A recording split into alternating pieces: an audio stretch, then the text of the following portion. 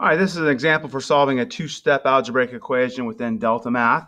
We want to isolate the variable on one side of the equal sign. So you think about the equal sign as the dividing point, right? It divides the two sides of the equation. What you do to one side, you must do to the other. So I want to move that 48. So since it's positive 48, I'm going to either add negative 48 to both sides, or you can say subtract 48 from both sides. Either way. And then we end up getting 4 on the left side equals just negative a over 11.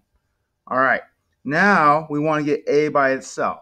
So if you think about this, this is negative a divided by 11, or it's a divided by negative 11. And so we want to undo division with multiplication. So we're going to multiply by 11. But since it's negative, let's multiply by negative 11, both sides.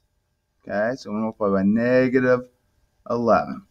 All right, so when we do this, we're going to get negative 44 on the left side equals, and now the 11 over 11 becomes a 1. And the negative is going to change to the positive. So we're going to end up with just 1a on the left side. And in this case, we are done. So now what we do in DeltaMath is we're going to go here, and it already has a equals, so all we have to do is put in negative 44 to see if we are correct. Submit. Boom.